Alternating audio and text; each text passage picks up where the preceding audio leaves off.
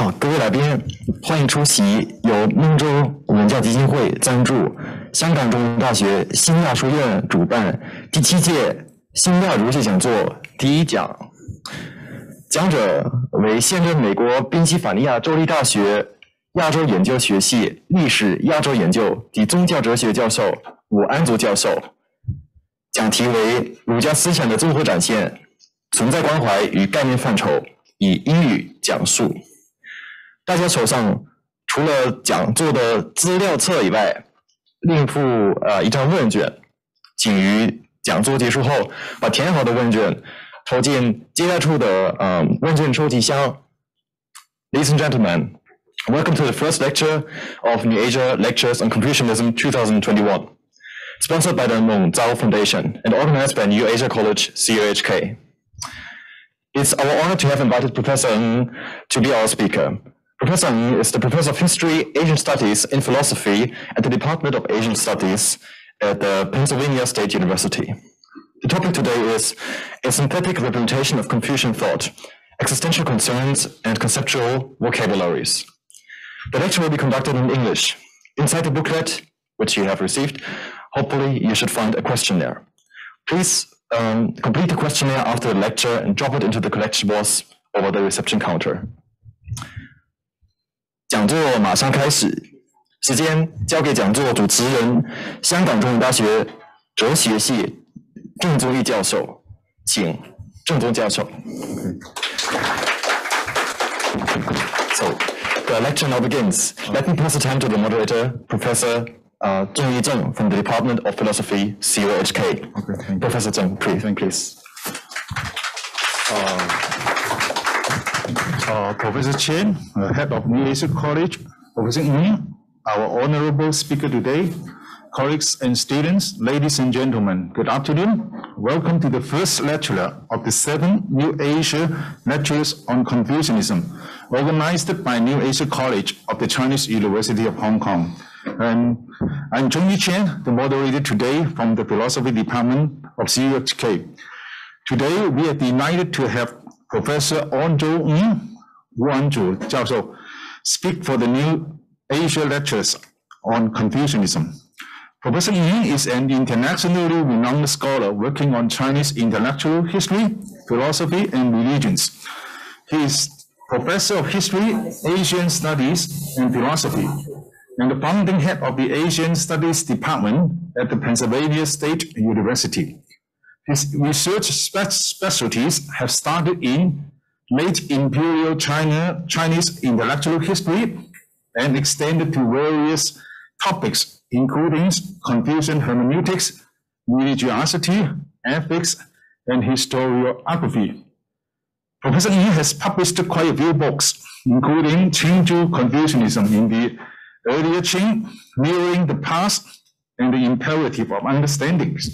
His many articles have appeared in top and reputable journals such as Tao, Philosophy East and West, Journal of Chinese Philosophy, Journal of World History, and the Journal of History of Ideas. Professor Yi is also the co-editor of the book series on Chinese intellectual history, published by National Taiwan Universities, associate editor of the Journal of Chinese Philosophy, and also the vice president of the International Association for Yijing Studies. Today, he will speak on the topic, a synthetic representation of Confucian thought, existential concerns, and conceptual vocabularies. May I invite all of you to join me to welcome Professor On-cho.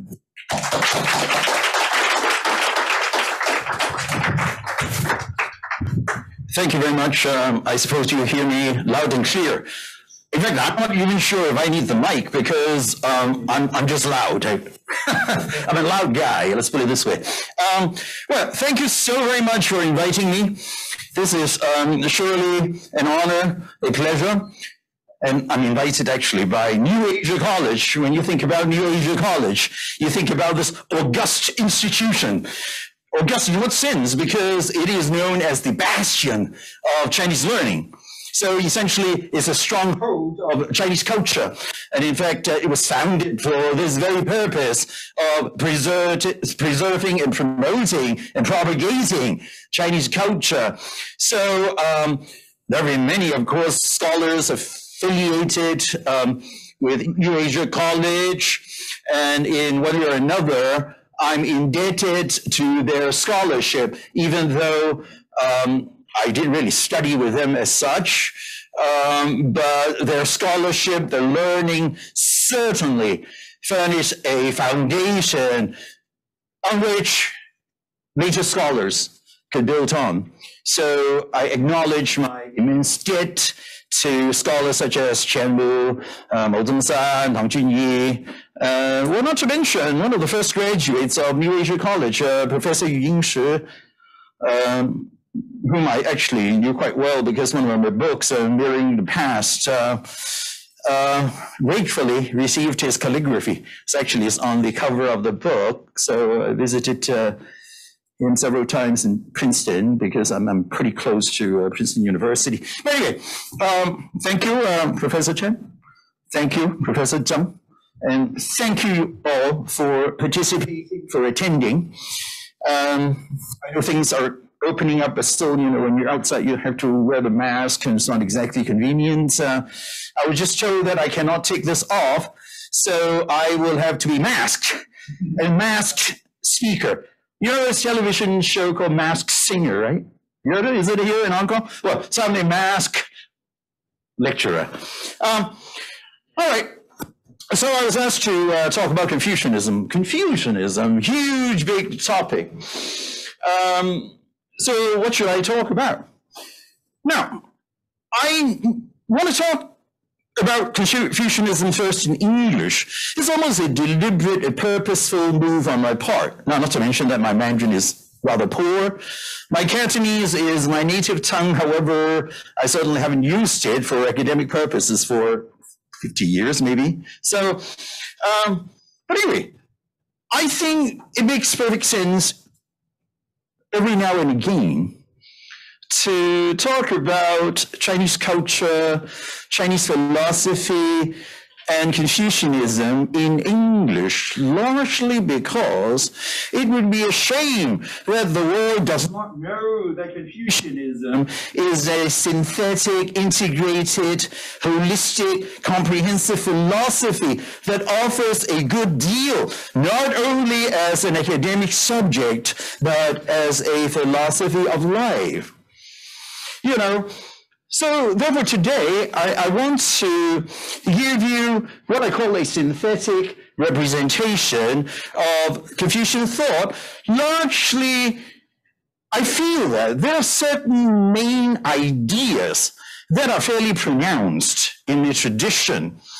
So, obviously, we can spend lifetimes studying Confucianism. There are very many issues that we can focus on. But there are certain basic paradigms, basic models, basic ideas, basic issues that tend to animate, that tend to enliven this particular tradition. So I hope that today I can highlight these various issues and questions and matters that Confucianism addresses.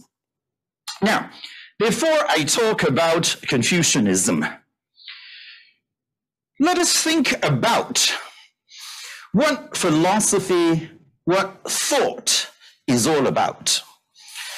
Now, philosophy, what is the literal meaning of philosophy is philo, love, to love, sophia, Sophie, knowledge, wisdom. So philosophy is the love of wisdom, the love of knowledge. Well, the question then is, what knowledge? Wise about what? If we develop wisdom, wisdom about what? If we develop knowledge, knowledge of what? So let's talk about that first, and then we can talk about the sort of wisdom, the sort of knowledge, the sort of principal ideas about living life associated with Confucianism. Now, whenever we think about thought, if it is integrated, if it is holistic and comprehensive, almost invariably, thoughts, philosophies address some fundamental existential questions. Buddhism, Taoism, Christianity, Hinduism, in one way or another, addresses these fundamental basic existential concerns. So just what life is, just what existence is. In other words, what are some of the questions that attend to what we call the human condition? Just what living is all about, living as a human person. First is the existential concern with the ultimate. So when you go through life, yes, is it all there is? Is this it? I go study, I get a job, I get married, have children, and I die? No. So therefore, from a philosophical point of view, from a religious point of view, no. There is something greater than our everyday life. From religious terms, of course, you say, no, there is God. There are gods, if it's in a polytheistic tradition. You know, there is the divine. You know, there is the mysterious. So in other words, above and beyond everyday, mundane, ordinary living, there is something greater. There is something that is ultimate, something that is infinite, something that is absolute, something that is universal, you know. Now, sometimes in philosophical terms, we will describe the ultimate, the absolute, the divine as the site or the source of transcendence. Now, we don't have to go into very heavy-duty discussion about what transcendence means. You know, there are a lot of debates actually within Confucian studies as to what transcendence is all about. Very simple. Transcendence is the rising above and the going beyond of the mundane, the everyday, the ordinary, you know. So the idea is that there is the possibility of the uplift of our soul, the elevation of our being, such that we can achieve some kind of union, communion with the ultimate, with the absolute, with the infinite. In religious terms, God, paradise, heaven, that is the source and site of transcendence, right? Now, in the case of Buddhism, you have the notion of nirvana, the notion of bodhi, the notion of awakening, all those, right? So, of course, in Taoism, you have the notion of the Tao, not to mention that in Confucianism, you also have that. But we'll talk about that. Okay. In every tradition, in other words, you are concerned with the absolute, with the ultimate, with the infinite. You are concerned in one way or another with the question of transcending, that is, rising above and going beyond your ordinary, everyday, mundane life. Right? Now, another question that all traditions address is the question of humanity. I've included a fancy term here, philosophical anthropology. Philosophical anthropology, what is that? Well, anthropology is study of humanity. And philosophical anthropology is from a philosophical point of view, you determine the nature of being human. So in other words, it's human nature. What is human nature? What is being a human person all about? You know? So Confucianism, as with other traditions, invariably provide us with a firm, integrated idea as to what human nature is, as to what being human is all about. Now, once you have human beings, you have to organize human beings, starting with the nucleus family. From the nucleus family, you have larger families, lineages, lands, and all the way to state and the world as a whole. So in other words, all traditions, all systems of thinking address the question of what is a community? How do we foster a peaceful and orderly, harmonious, happy society? So social organization, communal living, all those things come into question.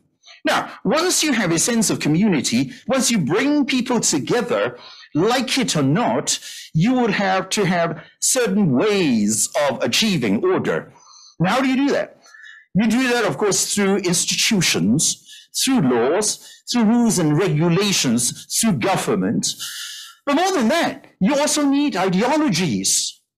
You also need values.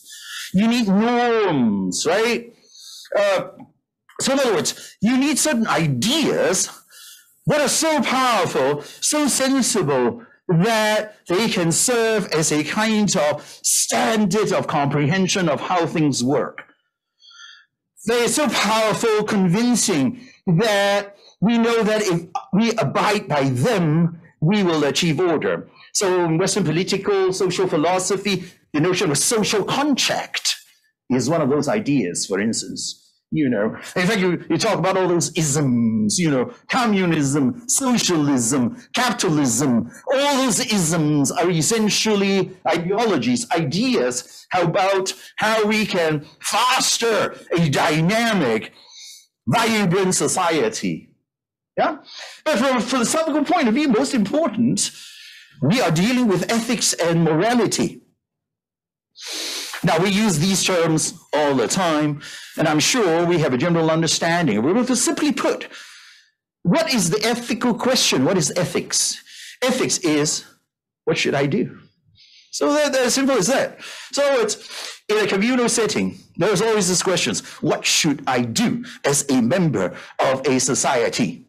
And what's the moral question, which is the related question? The moral question is, what do I owe others? Sense of responsibilities. So they go hand in hand. What should I do? I must do the right thing. That is ethics. Morality is a sense of my relationship with others. What is my obligation to others? So this is slightly different, actually, even though they are intimately related. So once you have decided on what you do, once you know what you should do, there is always this corresponding idea that you are obligated to others, you're related to others, you're indebted to others, okay? Now, once you have a group together, once you have society, once you have a community, things unfold.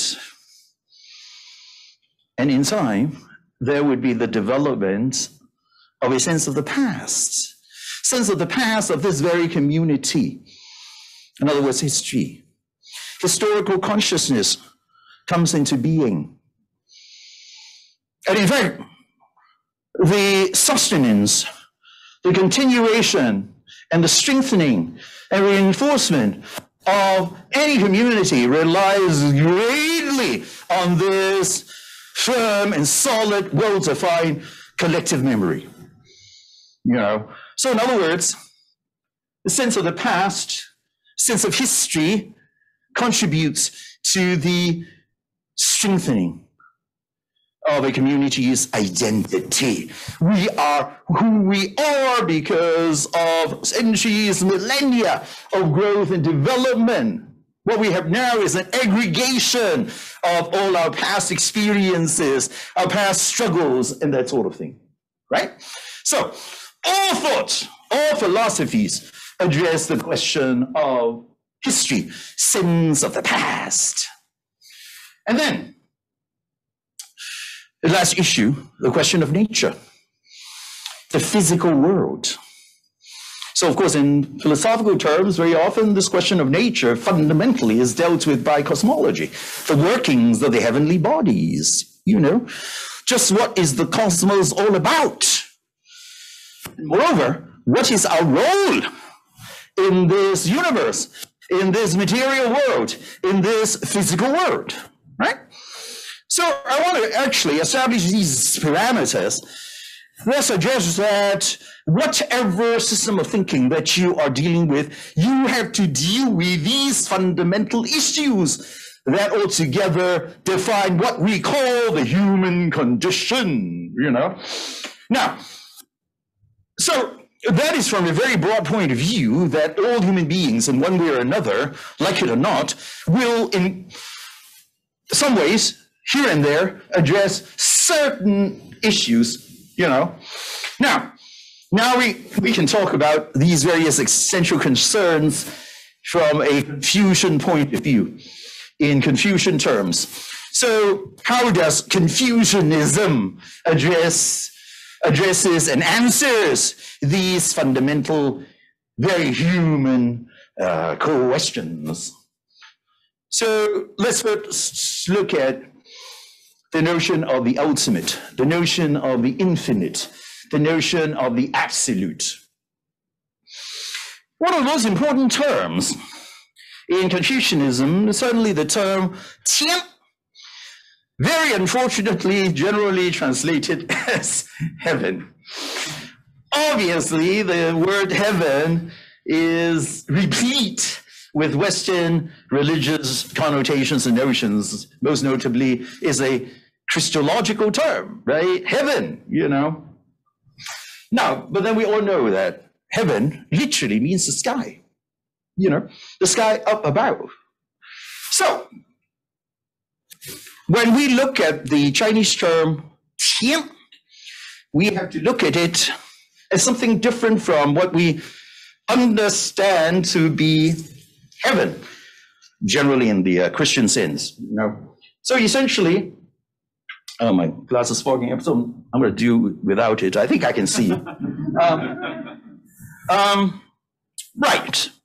Now, how can we define "tian" in the Confucian sense? Well, if you look at it, "tian" really is simply what the world is and how it is. It's not a realm or domain that is separate from what we regard as the mundane world.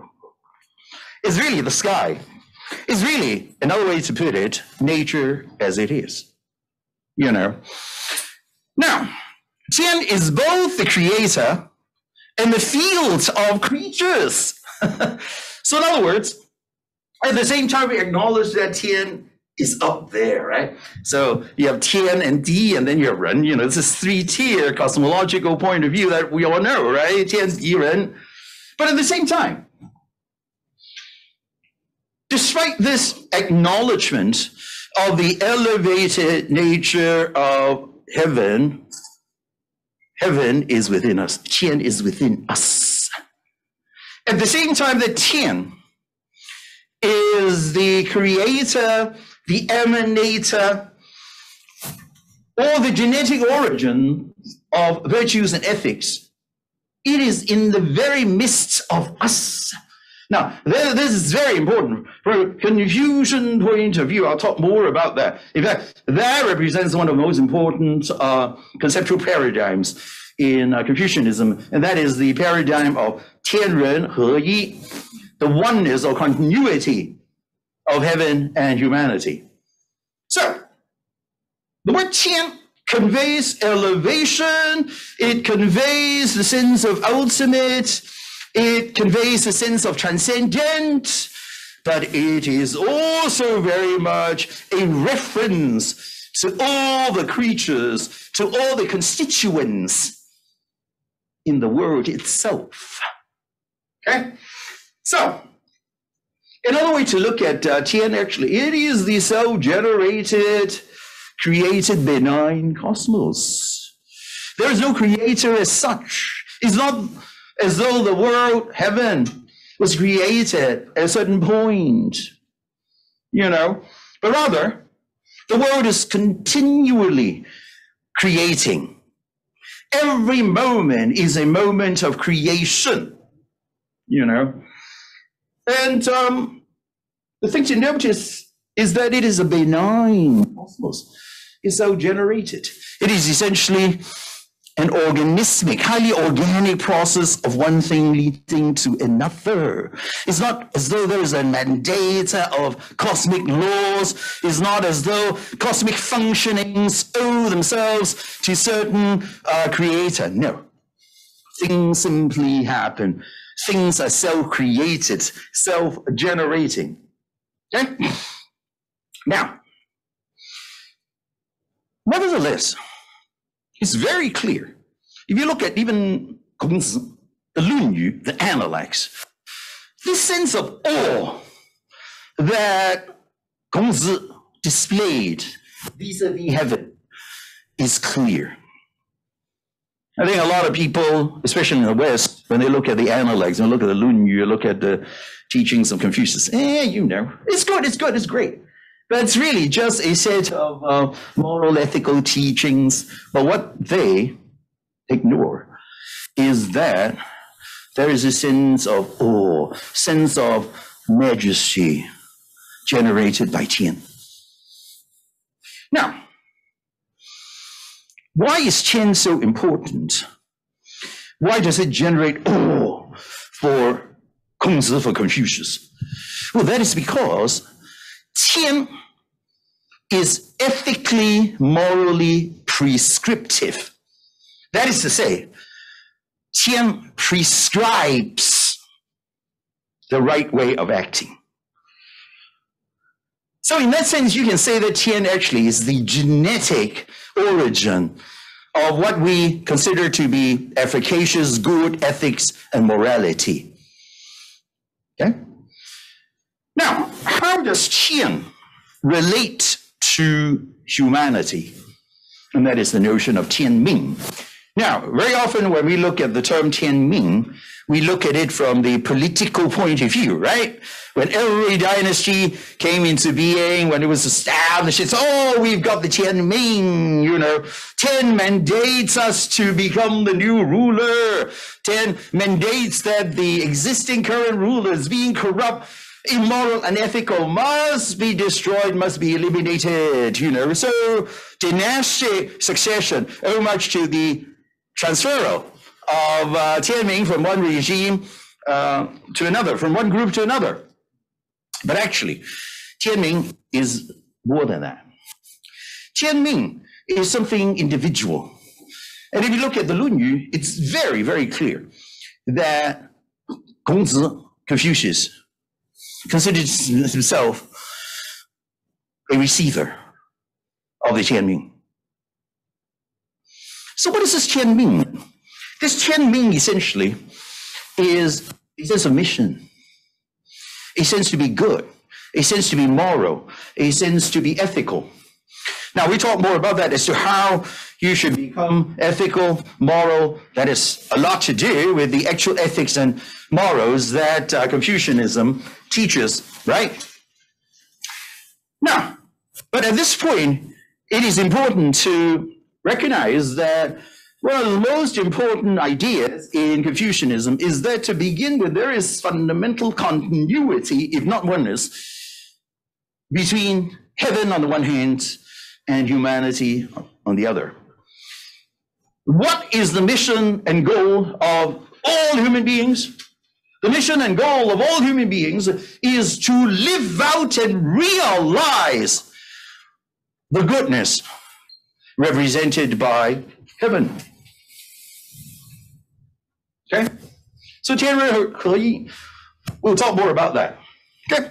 Now, so on the one hand, in Confucian thinking, you have the notion that we rise above and go beyond everyday mundane living by essentially fulfilling the mandate of heaven. That is to say, by living out the goodness, by realizing the ethical and moral well-being of the cosmos, of nature as a whole. Right?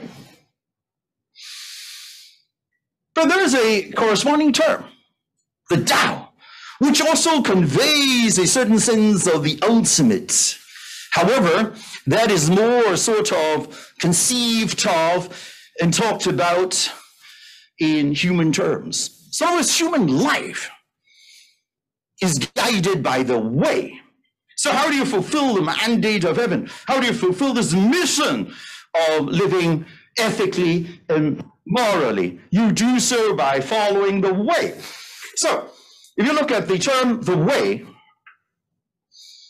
it has true meaning, really. I mean, first, the way is a path, meaning the correct path that you should follow.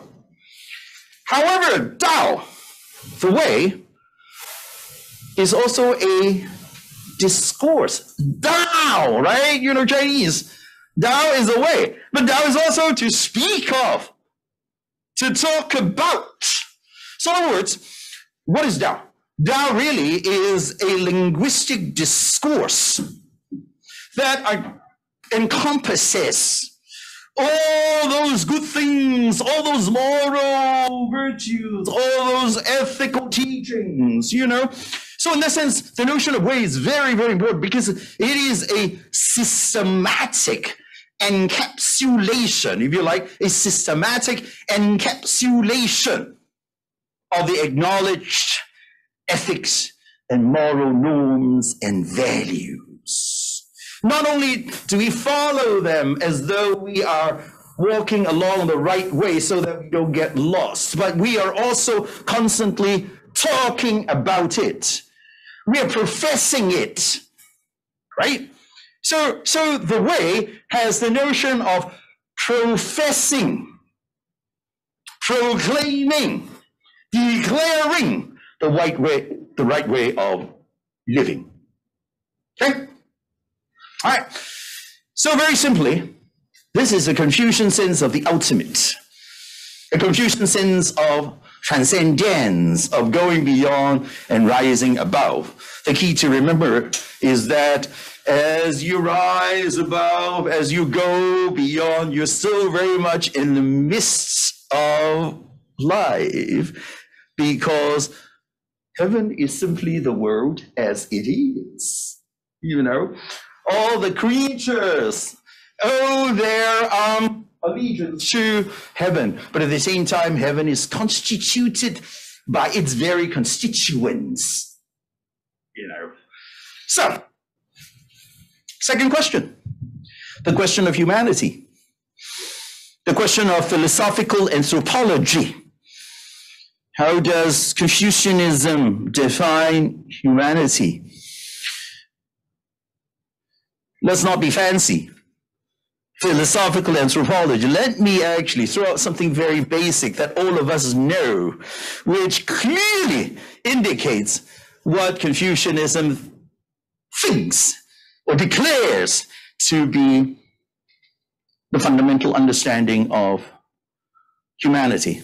I'm referring to the opening 12 words, characters of the Samji King, the three-character classic composed in the 13th century in the Song Dynasty, supposedly by Wang Yinglun. Anyway, you all know the words.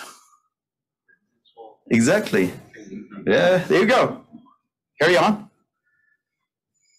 性相近，習相遠 right? 人之初，性本善 right?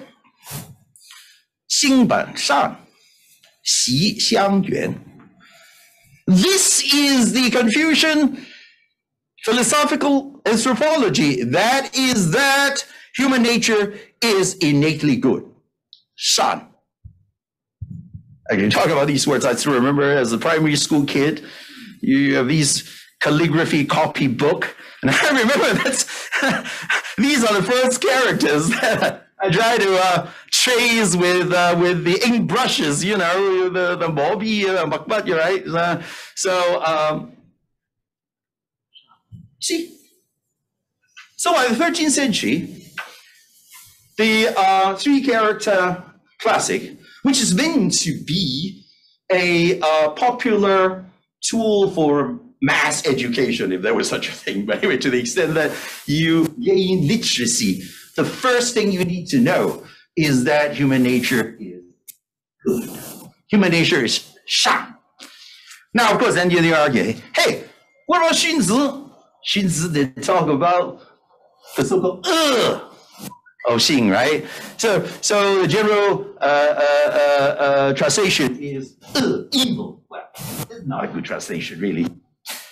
Now, my answer is this. Xunzi, being Confucian, certainly is suspicious of human nature as it is. And in fact, it makes it very clear that in the state of nature, we are by nature actually covetous, we are greedy, we are rudderless, we are prone to chaos and that sort of thing. Now, the one thing we have to remember is that Xunzi, unlike the legalists, unlike the Fajia people, was actually not contemptuous toward human beings. Human beings have hope. In fact, he places a great deal of emphasis on the importance of our mind-heart, our Xin. We are blessed with incipient beginning intelligence, our mind-heart. If we know what is good, we would want to follow the good, just as a poor person would want to be rich. So in other words, Xunzi might have said that at the very beginning, we are not good, but we can become good. As I said, he's not contemptuous.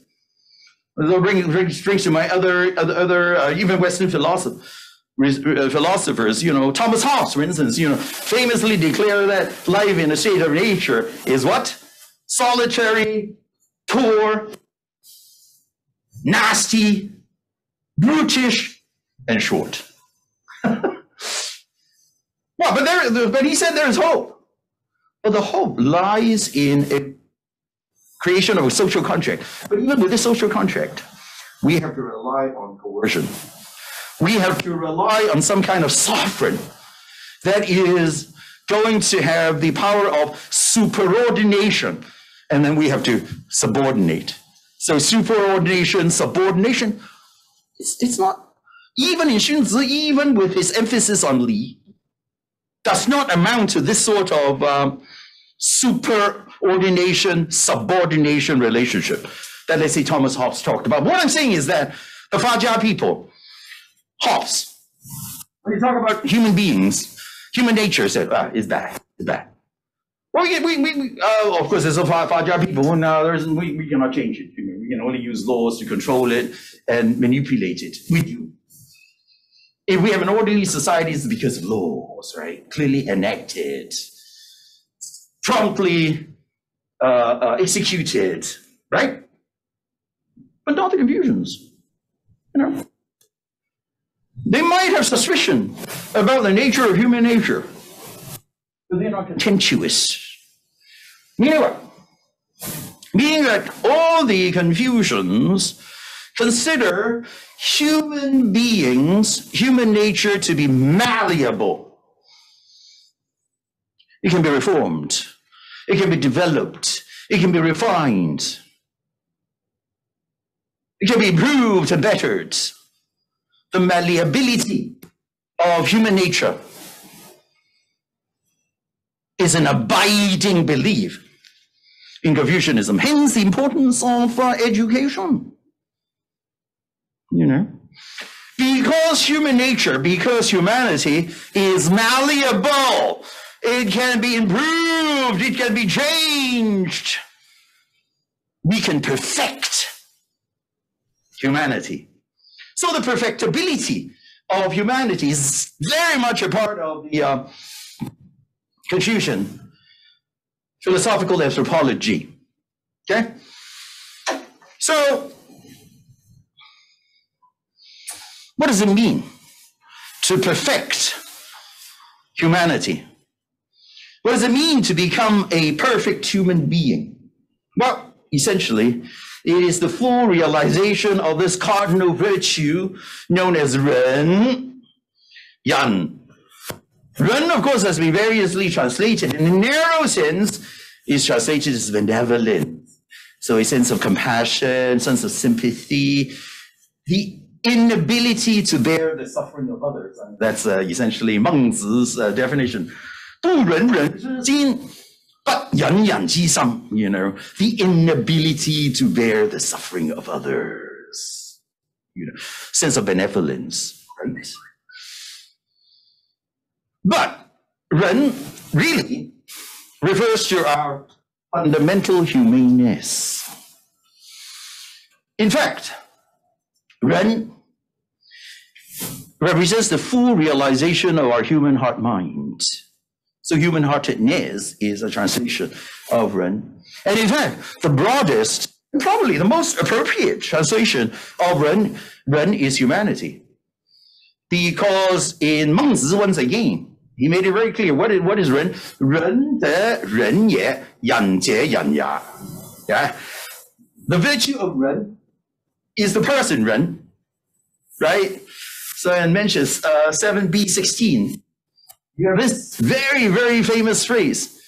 What is this full realization of virtue? To fully become human. So what is 人?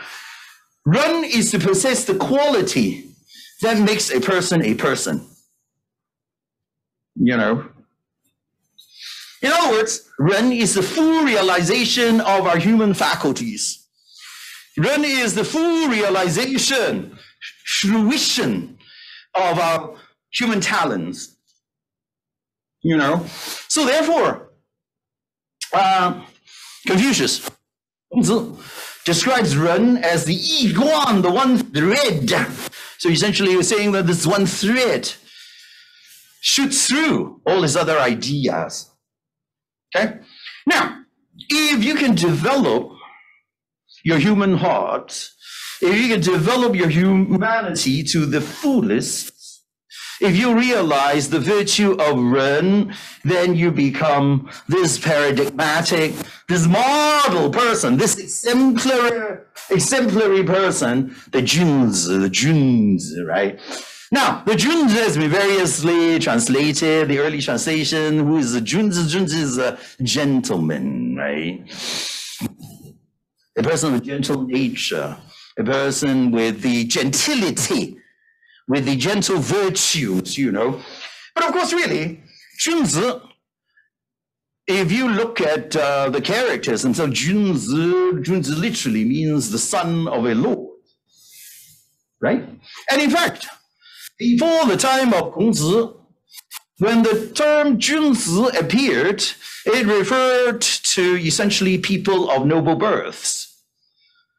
So who were the 君子? 君子 actually were socially the aristocrats. You know, they were the nobility. So what Kongzi did was to, if you like, democratize the term such that when you say you're a Junzi, when you are a Junzi, if you qualify to merit this particular label, you don't need to be of noble aristocratic birth. You only need to be a person of noble character. And so a Junzi does no longer refer to one of noble birth, but one of noble character, the foremost of which would be 人. So Junzi is this person who is fully realizes his or her human potentials and human capabilities and faculties. All right. Now, the emergence of this particular term to me is tremendously important. That when Kongzi redefined who a Junzi actually is, to me it represents a kind of very critical awareness of the gap between what ought to be and what is. Now, if you look at the development of ethics and morality in all sorts of philosophical traditions, this critical sense of what ought to be the ideal and what actually is the reality drives the development of ethics. When I say, well, I've got to be ethical, I got to do the right thing. Why? Well, because there are all sorts of wrong things happening. You know, there are all sorts of immoral things happening. So therefore, I've got the right or wrong. So that's why it's always important to talk about ethics. Why? Because we surrounded by unethical and immoral things and conditions, right? So if the conditions is not like that, then what's the point in constantly talking about ethics and morality, right? So that's one thing we have to remember, and that is that the notion of 君子 to me is actually fairly revolutionary. To ascribe nobility to one on account of virtue, the foremost of which would be ren. Then your questions should be, okay, ren is kind of abstract. To be human, to have the quality that makes a person. What is that? Well, concretely then, ren is expressed and manifested through li, or rituals.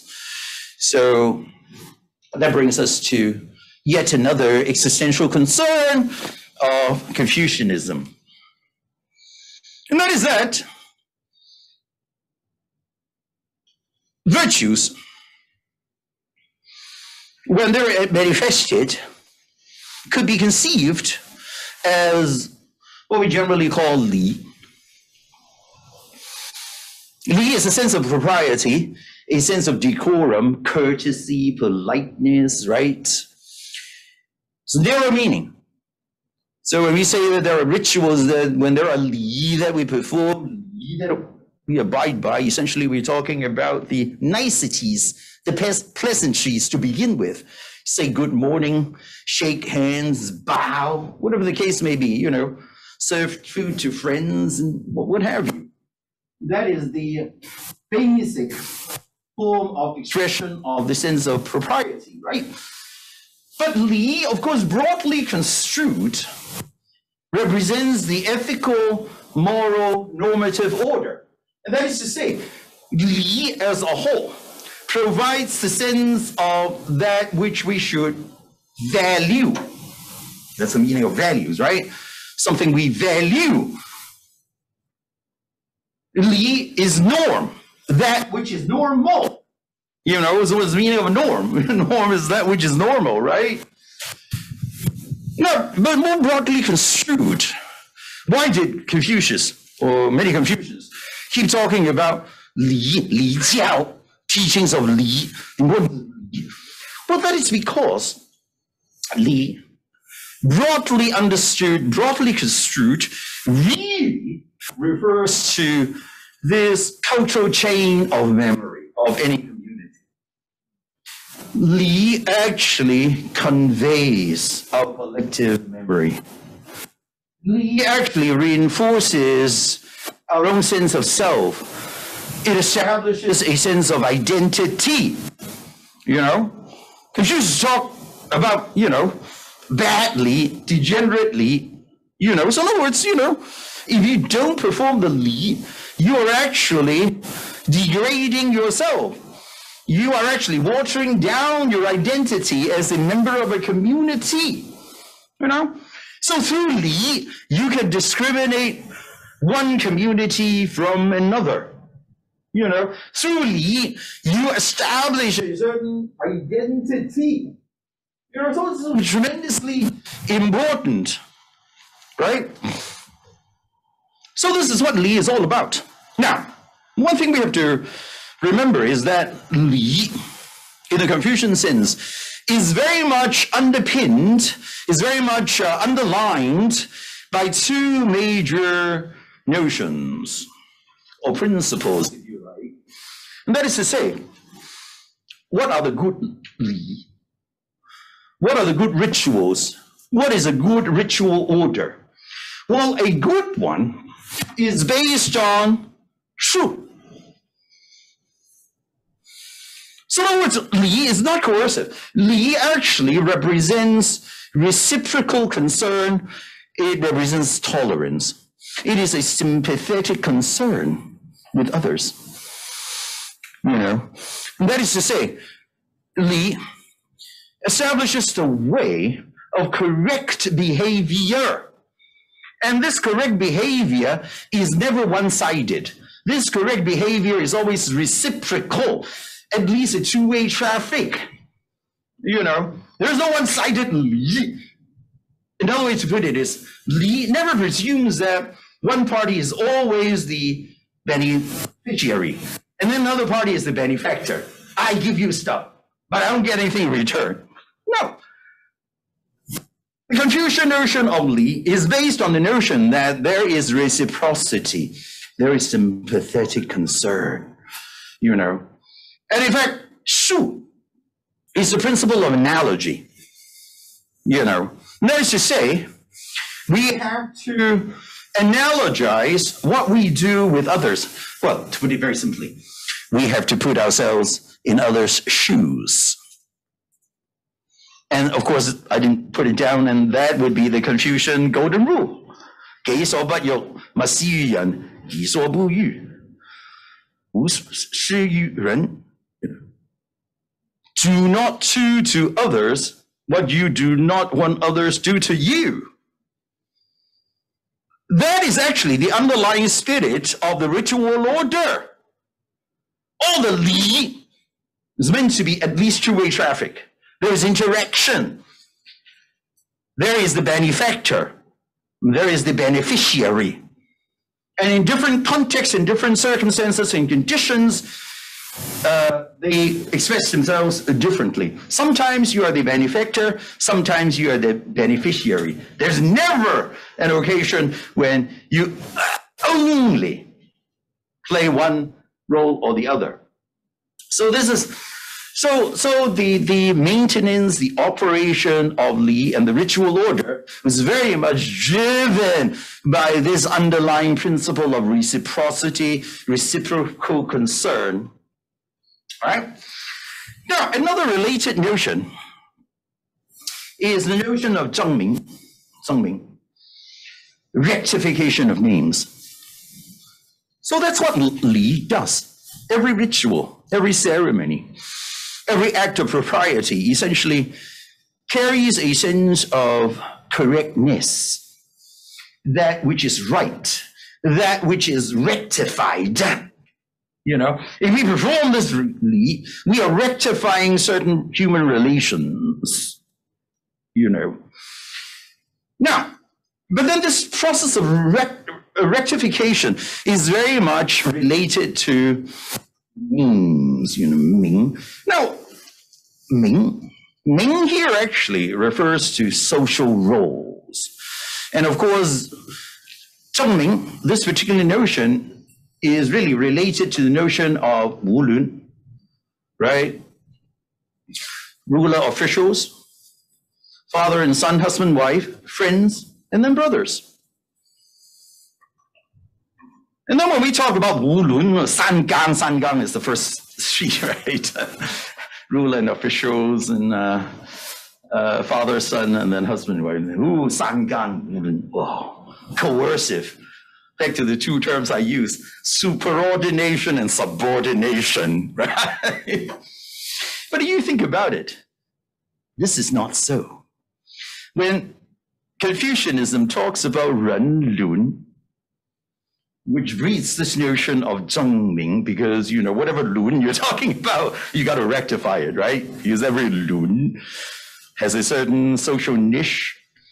You say, this is coercive, this is repressive. It could be. And in fact, in history, on many occasions, in many contexts, that was the case. But if you first look at the notion of zhengming, it is the most natural expression of what natural life is all about. Most fundamentally, when one is born, like it or not, there is a son. There might be a daughter. There will be parents. There will be cousins. There will be uncles, nephews, you name it. So what is the notion of rectification of names? The idea is that, look, we have no choice in life but play a particular role which is not up to us. The moment you're born as a child. The moment you're born, parents will have to become parents, whether they like it or not. So, the so-called 君君臣臣父父子子. What are they? Essentially, they're saying that if you're a ruler, act like a ruler.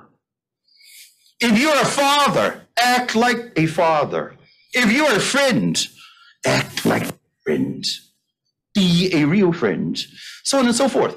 If you're a professor, act like a professor. If you're a student, act like a student. If you are a bus driver, act like a bus driver. If you're a soldier, act like a soldier. If you're the Daksao, act like the Daksao. Whatever the case may be. I'm simply saying that all roles, starting with familiar roles, carries responsibilities. And in carrying out responsibilities, you are rectifying your social label. In familial terms, could be father, could be son, could be nephew, could be a shushu, could be a po-po, whatever the case may be. Right? And this is the workings of Li. Right? Now, once you have a, what time is it now? And keep talking. Oh, my goodness. All right. Very soon we have to stop here. I'm running out of breath anyway. I'm running out of steam. But then there is coffee. No worries. You know, we can stay here as long as you want. Another existential. So once you have the community, once you have the society, a sense of history is born. A sense of past is born. We all celebrate our past. First, you celebrate your own individual history, of course. But as a community, there is history. And in fact, history in the Confucian context is normative. That is to say, in Confucian terms, history is understood to be that which conveys the most normal. Because it happened once upon a time, it is our precedent. It is the normal example. It is what we should follow. Now, why is that? It doesn't make sense. Why should anything that happened should be something that we follow? Well, that is because, in Confucian terms, history is fundamentally understood as the past deeds and actions of the cultural heroes, the sage kings, the Wangdis, the Yaos, the Shuns, the Yus, the Duke of Zhous, the Zhougongs, you know. So in Confucian terms, actually, history is understood as the glorious, as the virtuous deeds and actions of all these rulers, sage rulers. They're not only rulers, but they are sagely rulers, right? So therefore, history is normative in this sense. I mean, really, if you look at, let's say, Confucius, Xunzi, Mengzi, as philosophers, let's say they're philosophers, which they were actually, they were not appealing some abstract examples in the formulation of what is right and wrong, what we should do, what we should not do. What they appeal to first and foremost is historical reasonableness, that which is reasonable. So what is the foundation of ethics? What is the foundations of morality? Things that have occurred in the past as done and performed by the sage kings, which demonstrates their reasonableness. It makes sense for things to be done that way. Look at the results. We are inheritors of this great culture, of this great society, thanks to these guys' actions, right? So, therefore, this sense of history is very closely related to a major paradigm in Confucian teachings, and that is the paradigm of the sage king. Whether you're talking about Kongzi, whether you're talking about Xunzi, you know, all the later thinkers within Confucian traditions, they always talk about Xian Wang, the former kings, you know. They always talk about the Xian Sheng, the former sages, the sages. Who are these? These were the cultural heroes of ancient China, of Sandai, you know, the Shangzhou, right? Now, look at the Yao Dian. The very beginning of the Shangshu, the book of documents. You have the 谣典. What is 谣典 all about? What is the 商书 all about, the so-called classic of documents or classic history? Well, first and foremost, the glorification, commemoration of the great deeds of this ruler. Yeah. I think it's worth looking at this whole passage. Examining into antiquity, we find that Yao was styled Fang Shun. He was, now, look at this. He was reverential, intelligent, accomplished, and thoughtful, naturally and without effort. He was sincerely courteous and capable of all kindness. The bright influence of these qualities was felt through the four quarters of the land and reached to heaven above and earth beneath. He made the able and virtuous distinguished, and then proceeded to the love of all in the 9 classes of his clan, who thus became harmonious. He also regulated and polished the people of his domain, who all became brightly intelligent. Finally, he united and harmonized the myriad states, and so the black-haired people were transformed. The result was universal peace. This is what a ruler is all about. This is what history is all about. History is all about these characters who are like that. Now, if you look at this passage, it should remind you of the sequence of progression of ideal actions. The first step is 修身, 修身, cultivate the self. Cultivate the self for what purpose? So that you can acquire all these qualities. You become referential, intelligence, accomplished, thoughtful, whatever, you know. 修身. What is the next step after 修身? 修身, 修身. 齐家啦, well, look at this, look at this. He made the able and virtuous distinguished and then proceeded to the love of all in the 9 classes of his clan. He regulated his family. He qi is jia. What's the next one? 起家 and then 齐家 and then what? 治国了. He regulated and polished the people of his domain. That's 治国. What is the last one? Now you know. The result was universal peace. 大学, great learning, became an ideal, enduring ideal. This natural sequence of ideal actions, beginning with the forging of our individual character, ending in bringing peace to the world. Oh, yes. All right. History. All right. Next one. So far we've been talking about the domain of human beings. So very briefly, of course, in Confucian terms, nature is very important. The physical world, the material world, the cosmos, the world as it is. And of course, the most important text here is our famous I Ching.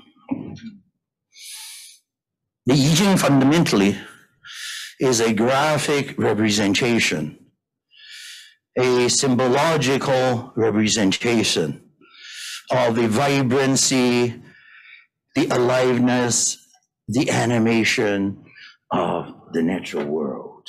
The natural world is not conceived as something inert. The natural world is something that is, as I said, vibrant, vital, alive, animated. Because it is so. Human beings must be in tune with and attuned to the rhythms of nature. So every time I look at even the trigrams, the 8 trigrams, the bagua, right? It brings to mind, you know, this song and this famous movie and musical that you know, Sound of Music.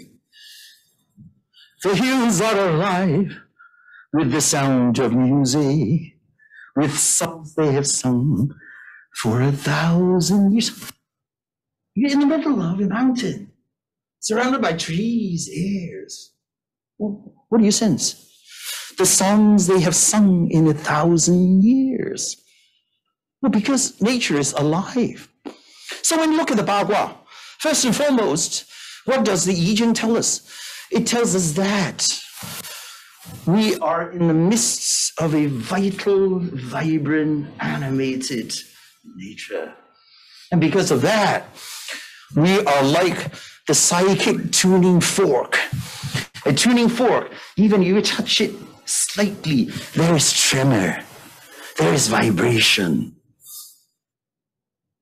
And you sense the resonance, you know. So essentially, the I Ching asks us to be that sensitive, that we are not individual beings, but rather we are beings who share this mutuality. Nature and humanity are ultimately one. And I particularly appreciate this notion of Guan. Now, Guan is not passive viewing. Guan is comprehensive observance. Guan is actually being attuned to the aliveness of nature.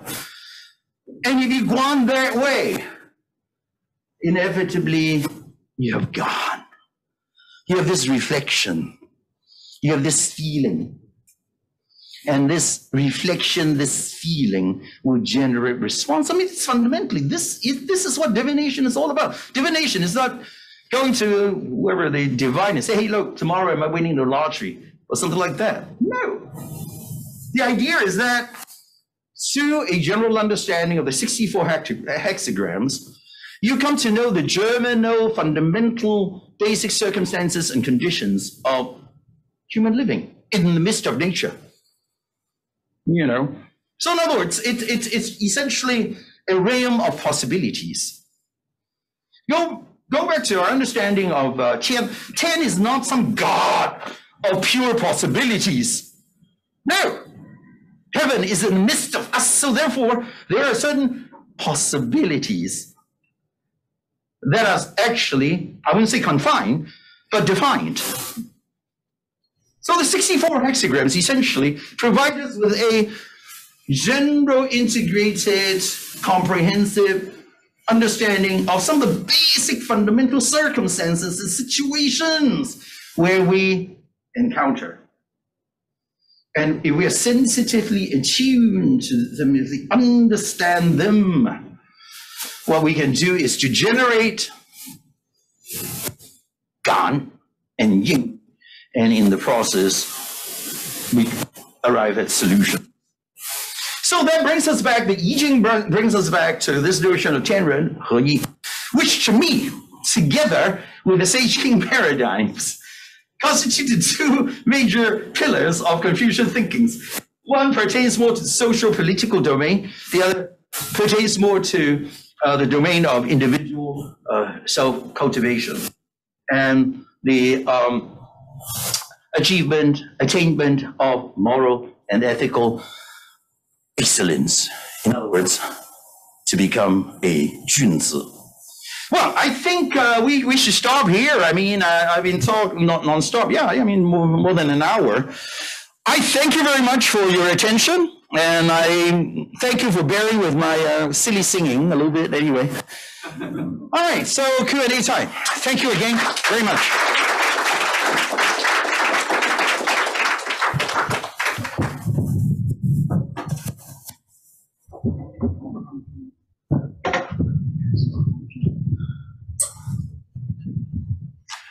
感谢伍教授精彩演讲。接下来是问答环节，欢迎在场人士踊跃发问，请大家举手示意，工作人员会把麦克递送过来。线上的朋友们可以文字提问，主持人会把你的提问读出来。The following time would be the Q&A session. All of you are welcome to raise your hand, and I'll pass the microphone to you before asking your question. For those online audiences, please feel free to text your questions. Professor Zheng will then read out your questions. Okay, thank you. So now we move on to the Q&A sections. And first of all, I would like to thank Professor Ng's very rich clear and inspirational talk to introduce the essentials features of what Confucianism really about. So now we have we have audience here, and also we have some audience online. So as just mentioned, that you can raise your hands and ask your questions. Before the talk, I just asked Professor Ng whether he is fine to receive questions asked in Cantonese and Mandarin. Cantonese, his mother tongue, indeed, and Mandarin, and he generously say yes. So please feel free to ask your questions in either Chinese, Cantonese, Mandarin, or English. You want the three languages? Yeah, the three languages. Chinese university is supposed to be trilingual. I was just told that's the only university that is trilingual. Yeah, okay. So please feel free to ask your questions, and raise your hands, and you can speak loudly, or we have some workers to give you the microphone. And for online audience, you can just type your questions, and I can ask the question for you. So please feel free. We still have about half an hour. Okay, I'm going to continue to talk. Okay. Yes, please. Thank you so much for your presentation. And yes, Chinese University of Hong Kong is Liang Wen San Yu very, very proudly. And it's a pleasure to receive you from afar. And thank you very much. My question, it may be more of a comment, is the concept of Tian and how it's held in awe. But as you say, it is essentially something that is in the midst of us. And Conza said at one point in the Analects, which is something that I've always held really, really interesting, is so I do not talk of strange cosmic forces or gods, is kind of my off-the-cuff translation of it. What do you think Conza was saying when he was making that comment? Well, actually, that by no means contradicts with our understanding of his understanding of Tian. Essentially, he was simply referring to certain religious rites and rituals which are not necessarily always related to his understanding of heaven. So therefore, in fact, a lot of commentators say, hey, look, Confucius really did not have a religious sense. That's wrong. He was imbued with a very strong sense of religiosity. It's just that it's not the Christian one. And that is to say, he cares about transcendence. If we define religiosity or religiousness simply as this constant urge to go beyond and rise above the mundane and the ordinary, so he was simply, essentially, I believe, referring to certain base rites, which are so obsessed with spirit, because it was, we don't know enough about the human world, so we bother about, the Guai Yan Shen and Gui Yan Shen and all that stuff, So then we take in examples that, Confucius was simply a moralist, he was simply interested in teachings of ethics and morality. No. And in fact, if you remember, this was so long ago, this shows you how old I am. Do you still remember Yu Dan, which became actually quite famous in the early aughts, right? I think he published his 论语心得, right? His I think 2006 or something like that. It's already quite a while ago. Now, there's nothing wrong with that text. I don't take great issue with it. However, if you simply look at her interpretation, or is it Lun Tan? She has a series of of 7 talks or something like that, right? In the Lun Tan. Her interpretations are okay. However, she only focused on those things that simply say, be content, take life as it comes. And there's no mention exactly of this sense of awe, the sense of moral obligations, the sense that the world is sadly out of joint, and we have to receive this Tianming. We have to realize this Tianming in order not only to better ourselves, myself, but also the world. See, so I think when we approach, that's how I do it anyway. I do view it as a kind of quote unquote religious tradition. I do view it as something that very much cares about the universal, the absolute. But it's just that those things must be found within ourselves. So therefore, the major philosophical debate is, what kind of transcendence do we get in Confucianism? So we can, talk forever about that, right? Is it transcendence within immanence? Or is it no transcendence at all? Should we talk about transcendence only in the Christological sense? That sort of thing. So, no, a great question. I'm glad you actually raised that, because then I can, once and for all, debunk the myth that Confucian did not care about some form of religious ultimate. No. Thank you. Thank you. Okay. Any questions?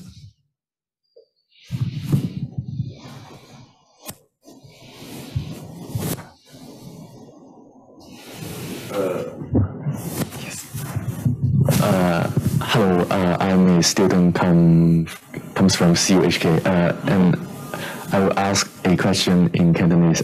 Sure. 即係呢排咧，我就讀緊宋代儒學嗰啲嘢啦，咁咧我就讀到一啲可能係同天有關嘅思想啦。譬如話啲宋代儒者啲價值咧，通常都係建立喺啲天嘅一啲創新嘅力量上面啦。即係，但係我喺度諗緊一個問題就係，即係呢個都係勞思光嘅講法，就係話咧，其實所有嘅生命都係要深刻係靠殺害其他嘅生命嚟維生嘅。咁唔知道吳教授對呢個即係講法，即係話會呢個講法係會令到天嘅呢個創新嘅價值咧係會出現一個矛盾啦，因為如果係要行天道先係有價值嘅話咧，咁呢個時候咧行天道都同蘊含住係要殘害其他生命嘅，咁你要點睇呢個問題咧？即係會唔會有一個圓滿嘅解答咧？ Well, first, I'm not so sure that is the right view of Song Neo-Confucian thinking. Are you sure that's what Lao Tzu Wang said? That the Song understanding of heaven is contingent on this notion of repudiation of others. Where's the textual evidence? I've never read that before. For example, may I use? Yes, of course. It'd be great if I can learn something new, which I'm learning all the time anyway, since I know very little. Julian, she used, for example, what should I say? 通数 The 通数, so yeah. 乾道变化，各任性命。and 大灾前缘，万物之始。No. This is misunderstanding. The way you put it is a misunderstanding of the principle here. Of course, when you're talking about alternation of yin and yang, it involves some kind of destruction. Yeah. So if you look at the Wu Xing, you talk about destruction, but don't ever forget the rebirth part, the resurrection part. The idea is not that we seek to destroy, is that what we generally perceive as destruction is merely the beginning of a different life. So in other words, I said that very early on in my talk. Every moment is a moment of creation. And this creation actually requires the diminishing and ultimately the elimination of a certain thing. But this process of destruction and elimination does not refer to what we generally regarded as death as such.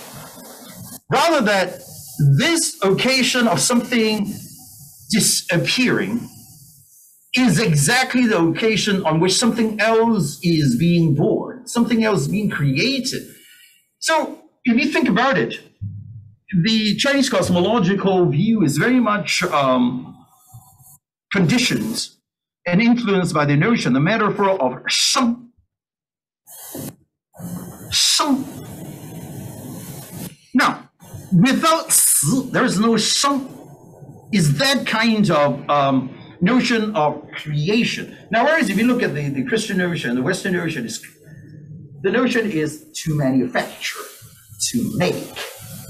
Whereas in the Chinese sense is something being born, to give birth to something, to sheng, sheng, sheng, sheng, you know. So there's no inherent contradiction between your understanding of what you read there. But essentially, the kind of death and destruction that you see there really are occasions of creation. That is really the giving of life. So you see, someone, I don't think Lao Tzu would say, well, that being the case, it's very negative evil, what life is all about. No, he's simply saying that without death, there is no birth. I believe, now of course I have to read your text. I don't know whether I've been misunderstood you, but anyway. Thank you. Okay, any questions? Please. Okay. Very good. Well, in other words, you're very smart because you're in CUHK. You're in CUHK. Cheers for that. My questions will be, do you think there are even just a tiny bit of contradiction between his suggestions on giving the correct names, giving the social norms, and the transcendence within each and every one? I'm not talking about in a personal sense, the transcendence, as in the social sense of transcendence, so the society can move forward.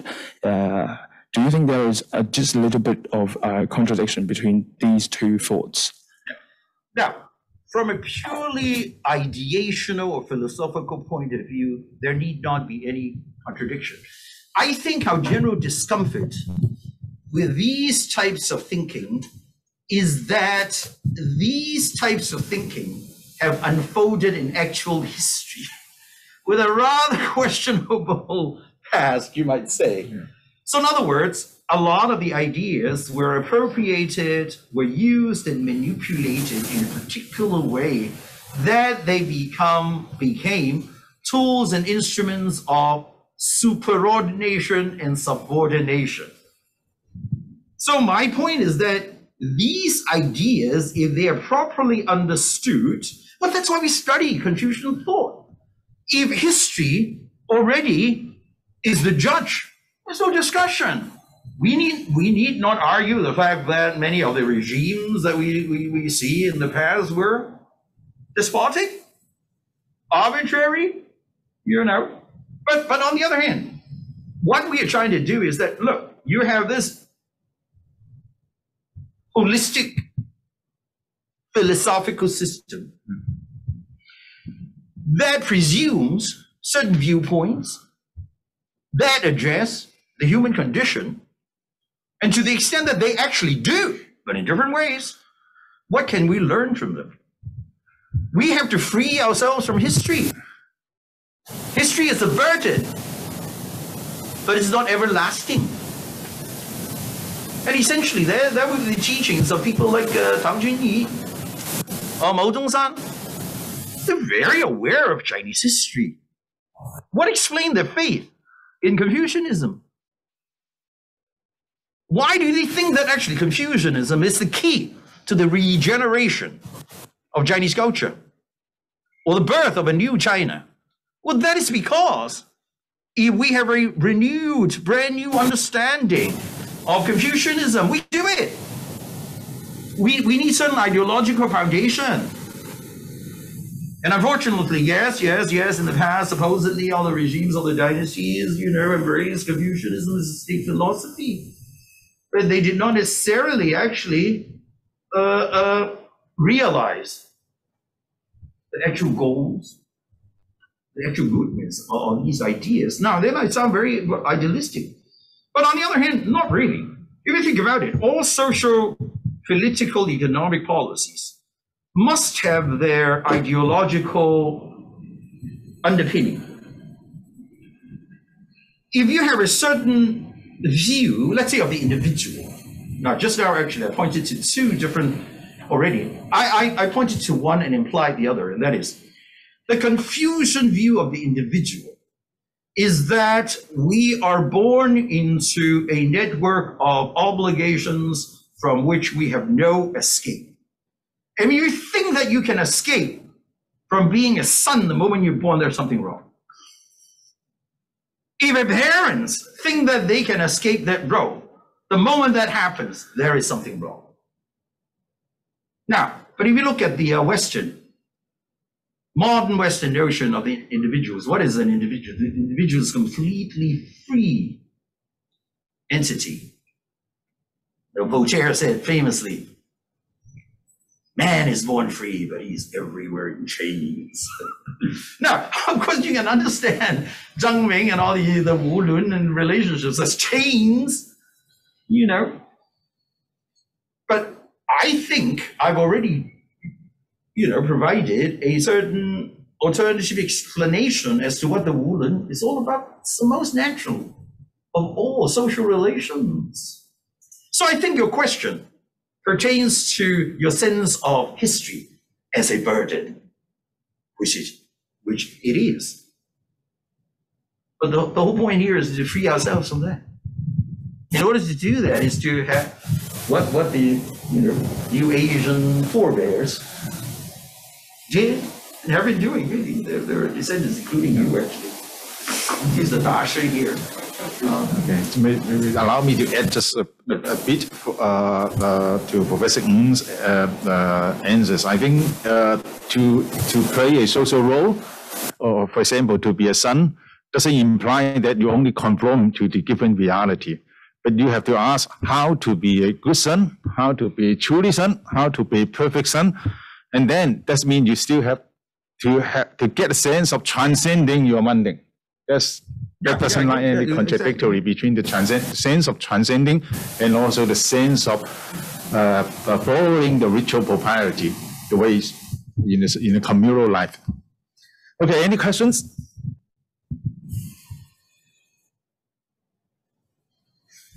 Please. Hi, Professor. I'm an alumnus of the CUHK. I just want to ask you, to what extent the Chinese leaders now they are adopting the Confucianism in ruling the country? Do you see any sign that they are actually actively applying the Confucianism to rule the country in China? Okay. Well, I'm not so sure if I'm the expert in this area, because you're really talking about very contemporary political science, and I don't particularly observe what actually is going on. I mean, it's almost not the point. Now, to begin with, let me, it might sound as though I was trying to evade the question. Now, you tell me, which government on earth has been able to fully realize the proclaimed political ideology or philosophy in such a way that problems are not created? Look at the States, vastly touted as the most mature democracy. What do we see? Tremendous paralysis in government. What do we see? Huge gap between the rich and the poor. So we see all sorts of problems in a system which is widely touted as the matured form of democracy. Now, case of China. Certainly, no question, in the last, at least 30 years or so, there has been a certain move to integrate Confucian ideas into governance and rulership. And I think it's a good thing. Now, as to whether it's actually fully realized that, I mean, of course not. But on the other hand, which country, which regime has successfully realized the proclaimed political philosophy? Not really. No one has done it. There are always problems. You always make compromises, So I don't know whether I've answered your question, because I think first, I don't know enough. And second, it seems to me that even from a general point of view, there is no such thing as a full realization. Well, so So that's why a lot of people say that Confucius was an idealist. Essentially, what he wanted to do is, look, we are going to have a great, happy, harmonious society, community, regime if everyone becomes a Junzi. So what is the ideal? The ideal is that everyone must be a Junzi, you know. But of course, it's not possible. I mean, you talk about any religious tradition. The idea is that, you know, everyone should be sin-free. Has that ever happened? No. In the Buddhist context, everyone should be able to have detachment. Everyone should be able to achieve nirvana. No. And in fact, the idea is that there will be people who will be entrapped in the process of birth and rebirth, samsara, transmigration of the soul. The turning of the wheel goes on. Otherwise, there is no life as such. If everyone achieves bodhi, you know, nirvana, there's no ordinary life. You know. Now, so in some ways, Confucianism is only one example. To the extent that we talk about moral philosophy, to the extent that we worry about different religious traditions making contributions in this way or that, essentially we are saying that we realize that the world is always out of joint. The world always has problems. There are always betterment that we must strive toward and forward and for. That being the case, where are the resources? And I do believe that Confucianism is one of the rich resources that the world, not just China, can use in order to, you know, address all these universal human condition questions. So that's my quote-unquote answer to you. Not quite satisfactory, but that's the best I can do. Okay. Any questions? Yes, please. Also students. Hello, Professor. I'm also a student from CHK. I would like to ask a question with Cantonese. 咁如果係嗰啲即係或者係對覺得儒家係因為佢係受一種天命，即係講話係一種天俾你嘅使命，或者係你應該要喺呢個人生入面做到喎。咁但係如果佢哋本身就對天呢個概念，即係好似你話講下係嗰啲 God 啊或者 Heaven 嗰啲，咁嗰啲概念嘅話，咁佢哋要點樣接受佢話自己嗰啲天命係即係有一個叫所謂天命嘅嘢喺度咧？即係佢哋可以介到，即係要去做個天命。即係如果對嗰啲唔信儒家嘅人嚟講。Well, no, first you have to persuade them. So in other words, everyone should be a Confucian in some ways. You become a better person if you take on some Confucian ideas, let's put it this way. Now, but on the other hand, who is to say that if you abide by Christian beliefs, if you follow Buddhist ideas, if you're a faithful Hindu, you are not going to be someone who is going to be like a Junzi.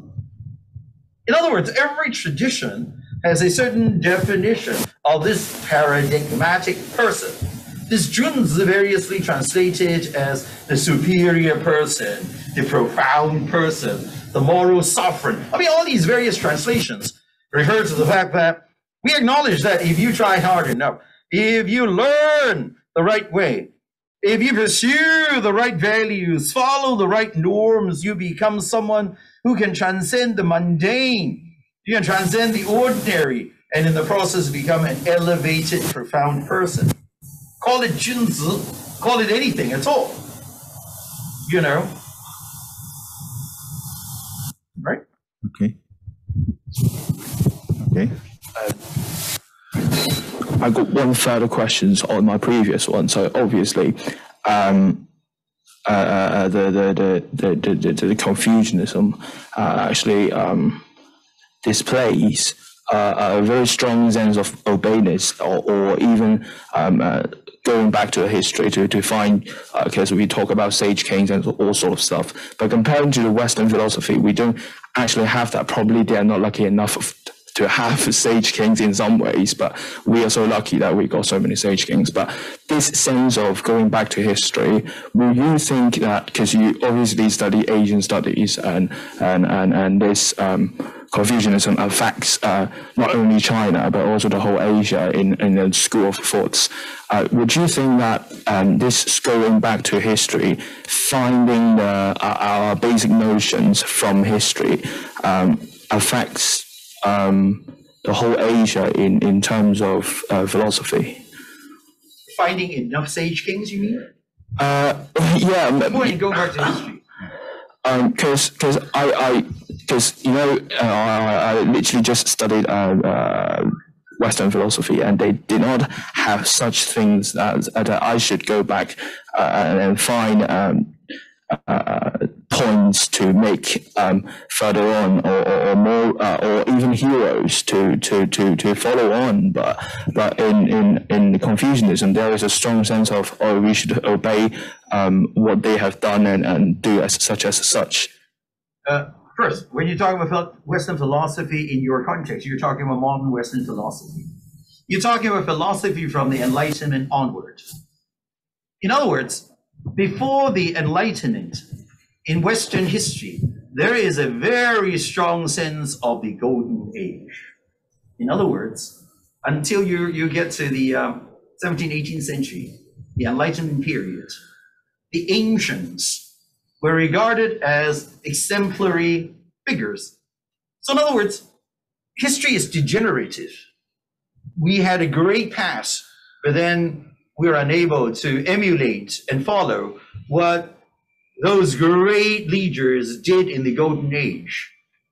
Now, but by the time of the Enlightenment, what happens, as you probably know, is this huge debate about ancients versus the moderns.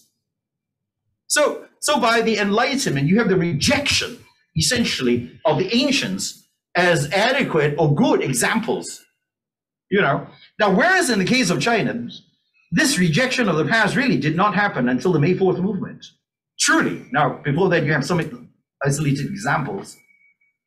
But you remember, Lin Yusheng, wrote, he used to say, whole book on anti-traditionalism, iconoclasm in the May 4th. So now in the case of China, this kind of iconoclasm, the striking down of the old icons or models, occurred in the early 20th century, whereas in Europe, it occurred in the 17th, 18th century during the Age of Enlightenment.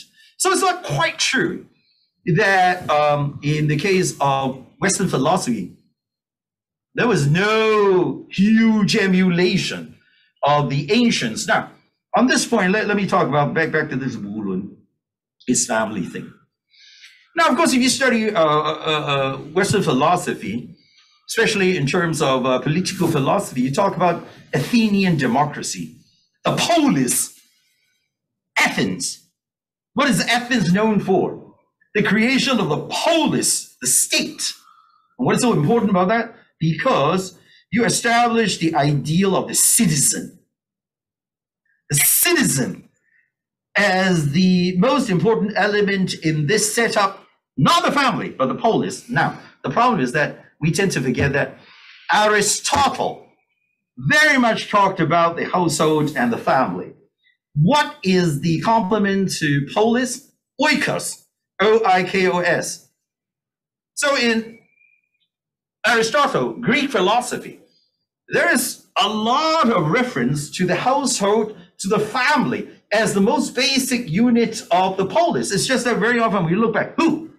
Polis, citizenship, not familial role, not family members in a household setting, but actually until, again, really in the until the Enlightenment, it was very healthy regard for the ancients, healthy regard for the oikos, not simply just the polis, So, sorry, I didn't put myself clear enough.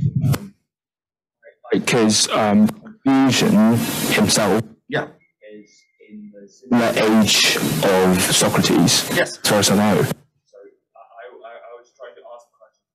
That because Socrates has its own thoughts on further on philosophy or philosophy as such.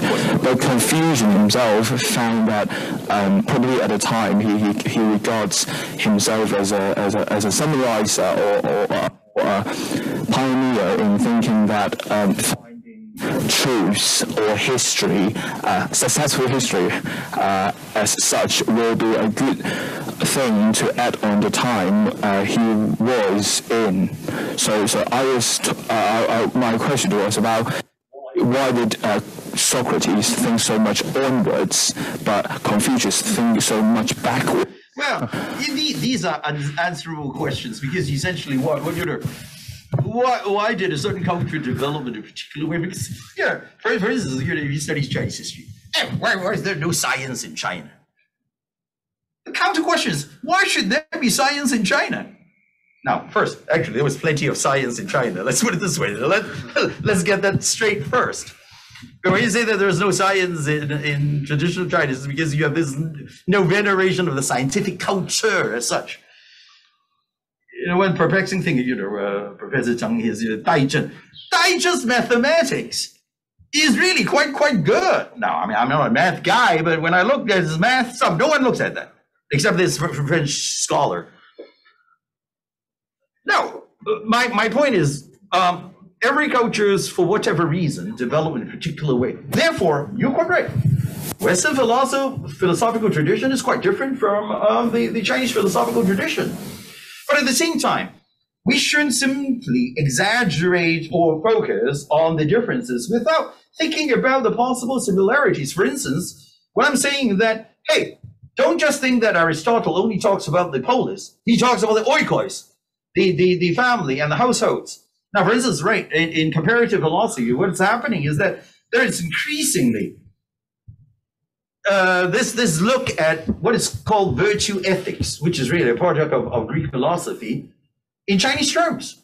So can we actually think about Confucian philosophy in virtue ethical terms? And that is, instead of thinking about this Kantian focus on the imperative, the laws, you have to look at the action of the agent, which is exactly what Chinese philosophy is all about. The focus is not on some abstract prescription as to how you act, like the Kantian notion of the categorical, but rather, what do individuals do? That's virtue ethiks.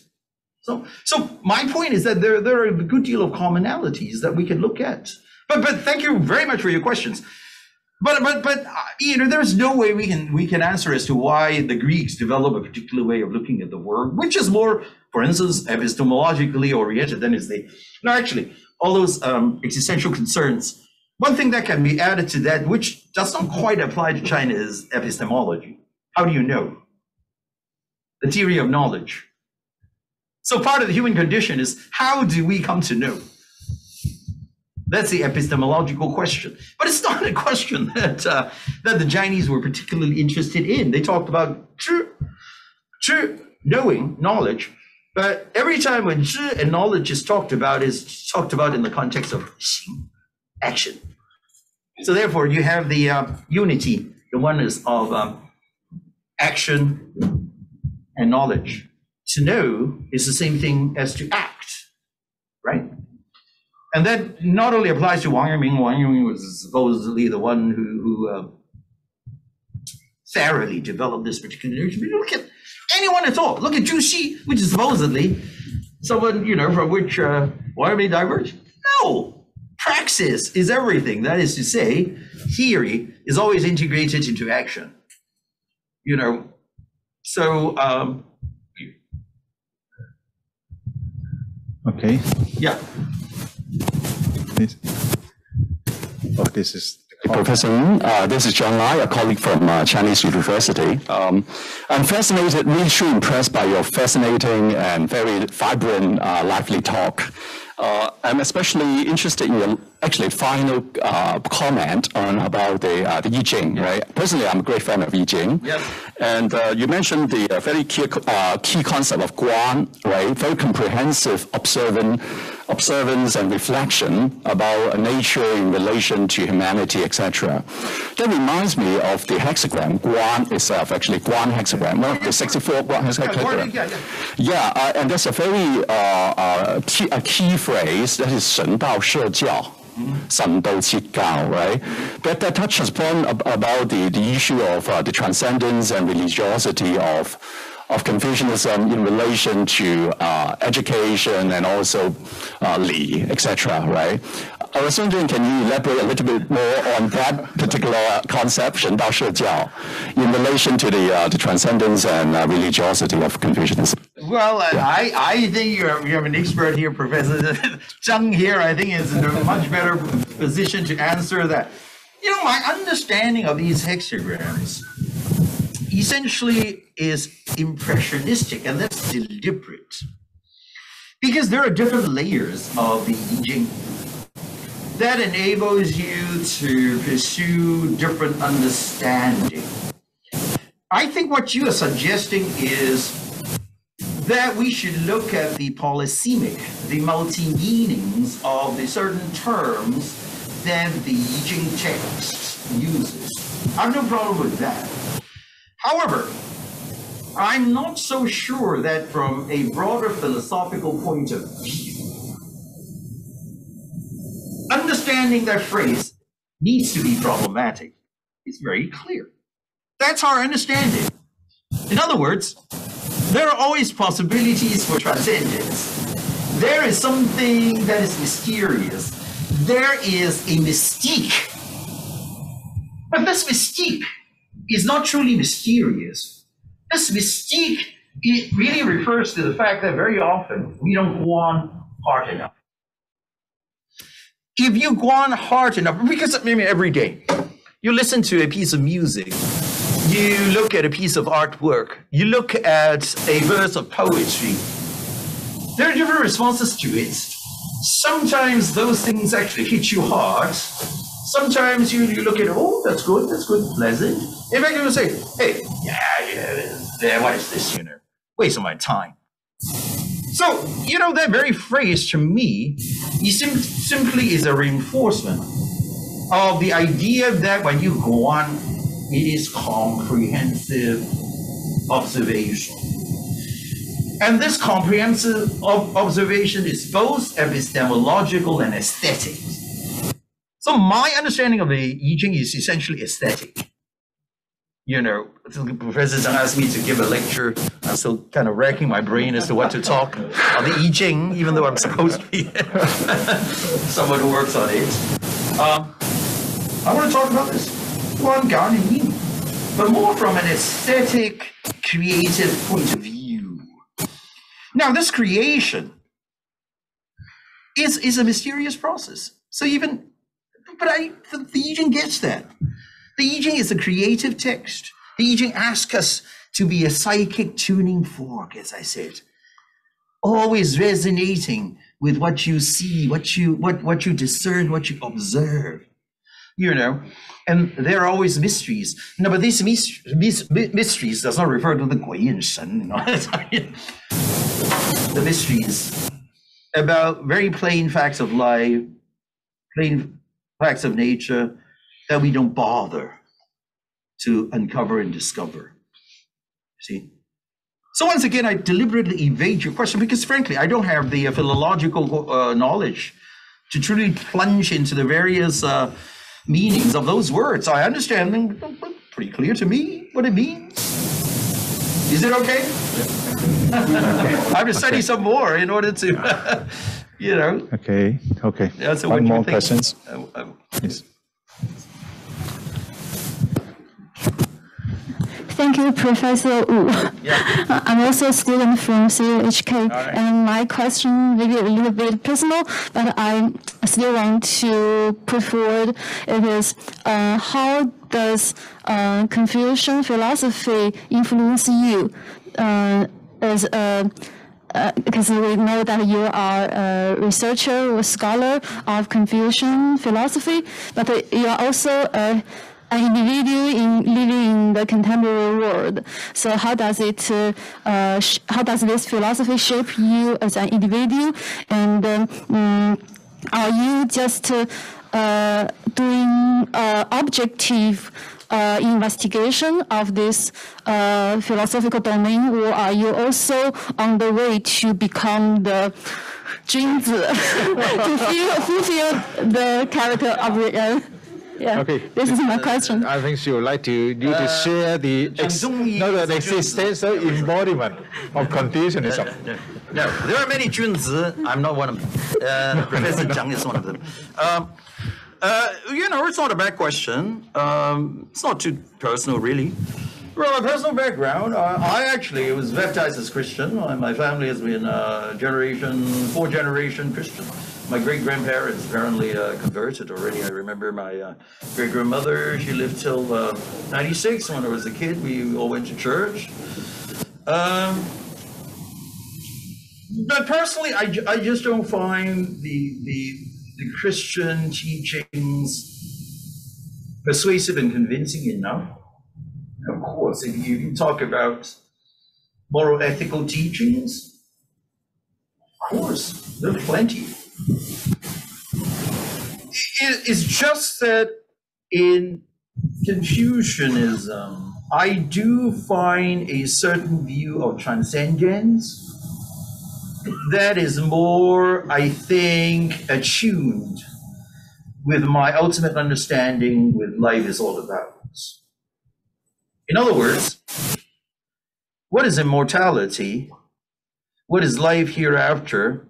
If you even care about these things, to me, it's simply do the best that you can so that the day when you leave the earth, you can tell yourself that I have lived a full life to the extent possible while being aware of all those ethical and moral imperatives that Confucianism and also other traditions tell you.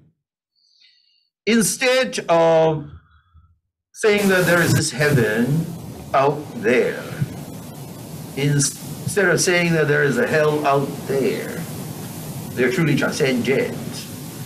Or to say that there is a God which is the other God. God, you cannot never be God, right? Now, to say that, I'm not saying that I'm God myself. I'm simply saying that I could be wrong. I'm just saying it's just very personal thing. I just find the Confucian cosmological, ontological point of view far more attuned to what being human is all about. This is, of course, not to say that if you abide by other religious beliefs, you're not inhumane or not fully human. I'm just simply saying I don't need the kind of external transcendence to give me a sense of fulfillment. That an elevated life need not be the entry into paradise or the kingdom of God. Because the best world could be here, but it's very hard to, frankly, I mean, how many Junzi are there really? As Professor Zhang, he would be the first one to reject the notion that he's a Junzi. But yeah, so actually it's not a bad question. And it says, now, look, I've been teaching in the States forever, it's like 35 years. And my mission there actually is to introduce essentially, not just Confucianism, Chinese culture as a whole to the American students. And many of them actually become quite interested in what I have to say and offer. And why is that? Because it gives them another resource with which to think about life.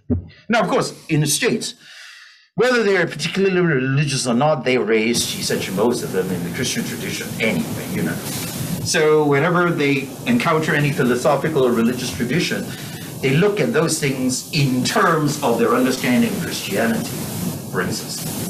So why do many of them actually tend to be interested in Confucianism, Buddhism, Taoism, and that is because these are mental resources. These are spiritual resources that may complement their conception of what a good life is. Now, of course, most college students don't think along those lines. But when they hear about Zhuzi, when they hear about this alternative notion of Tian, when they hear about the Tao, you know, some of them, of course, quite enamored of Taoism, because Taoism reminds them of the 60s, you know, like hippies, you know. Of course, it's an erroneous understanding. But anyway, the point is that for those who are truly interested, they do find that a lot of other traditions offer a different view of life, which could be consoling, if not ultimately fulfilling. So that's all. So, when you ask me, do I believe anything? Not really. Okay, thank you. And we are now 5 minutes to 5 o'clock, so almost 2 hours. So I think I should have the emphatic feeling following the teaching of Confucius that Professor Ng is really tired. So as the moderator, I have to say that we have to end the lecture today now. And thank you very much for all of you for your participation. And let me ask you to join me to thanks for Professor Ng's very rich and inspirational. Thank you very much. And thank you for your shoe, your sympathetic concern for my and that's Li in action. Well, thank you. And of course, you know, I suppose we'll linger on a little bit. You know, so, yes, please. Okay. 就像郑作义教授刚才所说，今天的讲座已经圆满结束。然后谢谢伍安祖教授，谢谢郑作义教授，也感谢各位参与。再次提醒大家花一点时间，填好问卷，并投进接待处的问卷收集箱。新亚书院同学，请将填妥的出题纸投进指定的收集箱，或者扫描屏幕上的二维码。That's the end of today's lecture. Thank you, Professor Ng and Professor Zhong. And also thank you all for coming and to join the lecture. Please be reminded to complete the questionnaire and drop it into the collection box over the reception counter. For new HR students, please drop the questionnaire into the specified collection box. 新亚儒学讲座第2讲将于本月29号下午4点半在香港中文大学李兆基楼4号演讲厅举行。讲题是比较视角下儒家经注西方诠释的相遇与缺憾，也是以英语讲述，希望到时候再能见到大家。The second lecture will be held on the 29th of October, 4:30 p.m. a lecture theatre for Li Xiaokei Building, CUHK. The topic is Chinese Confucian exegesis, Western humanistic theory, and the discontent of comparative thought. The lecture will be conducted in English. Hope to see you there. 谢谢各位. Thank you very much. Okay.